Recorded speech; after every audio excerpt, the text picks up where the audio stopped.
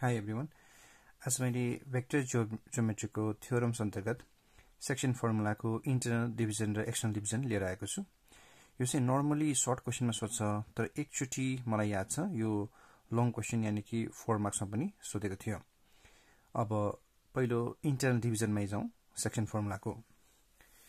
अब internal division भन्नाले के बुझिन्छ भन्दाखेरि हामीले अब भनौं न दुईटा पोइन्ट जोइन गर्ने र लाइन छ रे। अब यसलाई बुझ्नलाई हामीले के गरौँ भन्दाखेरि यो चाहिँ A, यो चाहिँ B। अब यसलाई सपोज एउटा पोइन्ट P ले इन्टरनली डिवाइड गरेको छ र यसको रेशियो चाहिँ हामी के मानौं त m/n। A र B जोइन गर्ने लाइनलाई यो P ले इन्टरनली m/n मा बाँड्यो। अब यसो हो भने अब हामीले यसलाई कन्टिन्यू गर्नु पर्दा यसमा हाम्रो पोजिसन भेक्टरसँग सम्बन्धित हुने भएकोले गर्दा हामीले ओरिजिन लिनु पर्छ। सपोज यो पोइन्ट चाहिँ ओरिजिन भनौं, त्यसलाई चाहिँ यिनीहरुसँग हामीले जोड्ने भन्नाले यो जोड्नु पर्यो। यो र यो P भन्ने पोइन्ट जसले यो लाइनलाई डिवाइड गरिरहेछ इन्टरनली, र अर्को पोइन्ट O र B पनि हामीले जोड्नु पर्छ। अब यति गरिसकेपछि यो चाहिँ हाम्रो ओरिजिन हैन। भनेपछि अब के हुन्छ भन्दाखेरि यहाँबाट यहाँ भएकोले यो एरो तलपट्टि बनाउने, O र B जोडेकोले यो पनि यसरी, र O र P जोडेकोले यो पनि यसरी बनाउने। अब हामी लेख्नु पर्दा let P divides AB internally in the ratio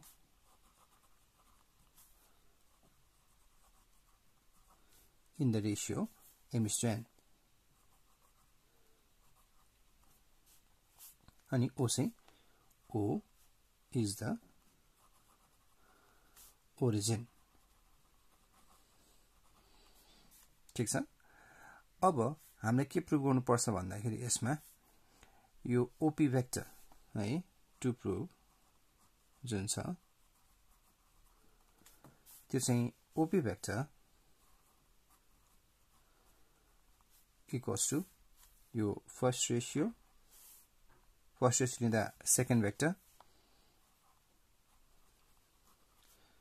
plus second ratio लिँदाखेरि फर्स्ट भेक्टर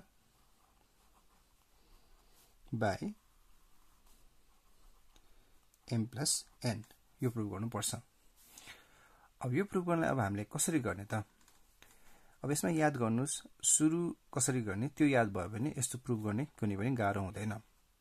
भनेपछि यस्तो कुराहरुलाई हामीले प्रुभ गर्नलाई चाहिँ हामी यो जुन रेशियो छ त्यसैबाट सुरु गर्ने भन्नाले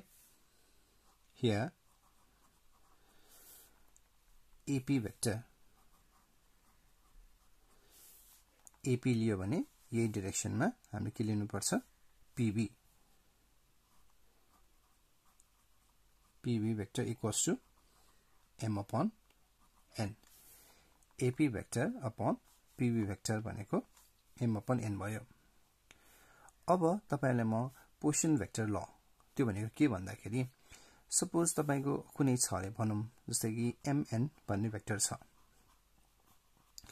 त्यसलाई पोजिसन भेक्टरकोमा लानु पर्यो भने हामीले के गर्न सक्छौं भन्दा पछाडी माइनस अगाडि यानी कि on vector minus om vector गर्न सक्छौं। यसलाई चाहिँ हामी के भन्छौं त भाइ बहिनीहरु पोजिसन भेक्टर ल भन्छौं। यसलाई के भन्छौं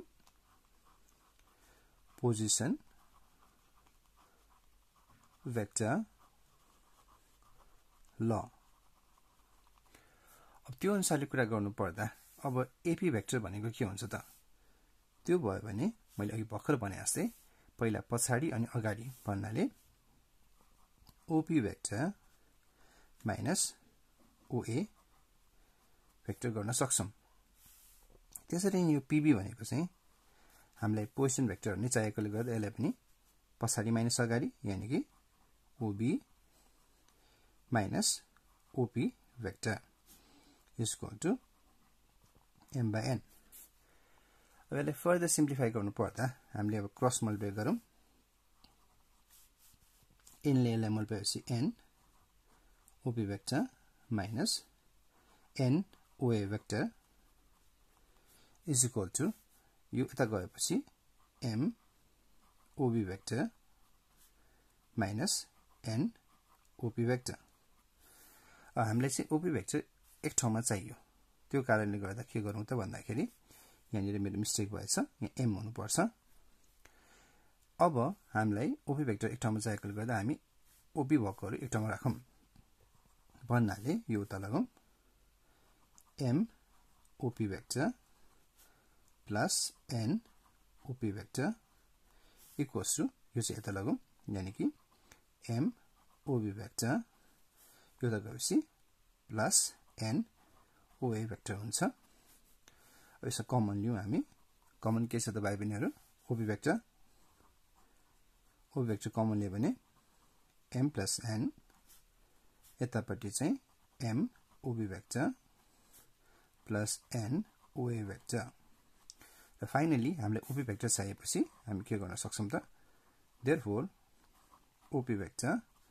equals to m OB vector plus n ओए vector by m plus n यसरी हामीले यो इन्टरनल डिभिजन प्रुभ गर्न सक्छौं हुन त यो छोटै छ तर यो पनि 4 मार्क्समा अथवा 5 मार्क्स आउन सक्ने क्वेशन हो र आएको पनि छ तर जनरली अघि मैले भने जस्तै 2 मार्क्समा चाहिँ यो जनरली आउँछ अब हामी इन्टरनल डिभिजन पछि हामी एक्सटर्नल डिभिजन पनि सिकौं अब एक्सटर्नल डिभिजन हेर्नु पर्दा के हुन्छ फेरि यसमा पनि हामी पहिला डायग्रामबाटै सुरु गरौँ भन्नाले पहिला यसमा पनि के गर्नु पर्यो जस्तै एउटा लाइन छ एबी अनि हाम्रो पोइन्ट चाहिँ हाम्रो यो लाइन भन्दा बाहिर पर्छ भन्नाले फेरि पनि यसमा ए यहाँ लियौं तर यसपालि चाहिँ बी यहाँ छ यसलाई एक्सटर्नल डिभाइड गर्ने पोइन्ट चाहिँ पी बाहिर छ अब यो केसमा यो पी भन्ने पोइन्टले यो एबी लाई एक्सटर्नली भन्नाले यहाँ देखि यहाँसम्म m a देखि p सम्म चाहिँ m र b देखि p सम्म चाहिँ n हुन्छ यो चाहिँ यति पार्ट भनेको एक्सटर्नली ab लाई m/n मा बाड्यो अब यहाँ पनि पोजिसन भेक्टरको कुरा हुने भएकोले हामी ओरिजिन लिन्छौं र ओरिजिन लिएर हामीले यो चाहिने पोइन्टहरु जोड्छौं पछि o र a जोड्ने o र b पनि जोड्ने र o र p पनि जोड्ने भएपछि हाम्रो के भयो त भन्दा यो पोइन्ट चाहिँ o भयो र o र a जोडेकोले योलाई यतापट्टि आरो दियौं o र b पनि तलपट्टि र o र p पनि तलपट्टि ठीक छ यो पोइन्टले ab लाई m/n मा एक्सटर्नली बाड्यो अब यसमा पनि हामी पहिला गिवन अथवा लेट गरौँ late p divides ab externally है यो चाहिँ के भयो externally in the ratio m/n त्यसरी नै यसमा पनि के भयो o चाहिँ origin o is the origin o चाहिँ हाम्रो origin भयो अब नानी बाबुहरु एक्सटर्नल डिभिजनको फर्मुला चाहिँ हाम्रो सेक्सन फर्मुलामा अघि जस्तै हुन्छ ओपी भेक्टर तर यसमा फर्स्ट रेशियो लियो भने सेकेन्ड भेक्टर तर यहाँ बिचमा के हुन्छ माइनस अनि सेकेन्ड रेशियो लियो भने first vector by m minus n यो प्रुफ गर्नु पर्यो अब यसको पनि प्रुफमा जानु पर्दा हामीले हियर भनौं अब यसमा पनि रेशियो लिँदाखेरि हामी एउटै डाइरेक्सनमा जस्तै कि हामी AP लियौं भने हामीले B पनि लिने है भनेपछि अब के हुन्छ AP वेक्टर AP है त्यसपछि BP यसको रेशियो पनि के त m/n हो अब अघि मैले सिकाए जस्तै पोजिसन भेक्टर ल अनुसार हामीलाई सबै पोजिसन भेक्टरमा लानु परेको छ भनेपछि फ्रिक्वेन्टली हामीले यो पोजिसन भेक्टर ल लाउँछौं भन्नाले गिवन भेक्टरलाई पोजिसन भेक्टरको रूपमा लाने अब AP छ भने के गर्ने अघि सिकाए जस्तै पछाडी माइनस अगाडि भनेपछि OP vector minus OA vector है अपॉन BP छ भने यसमा पनि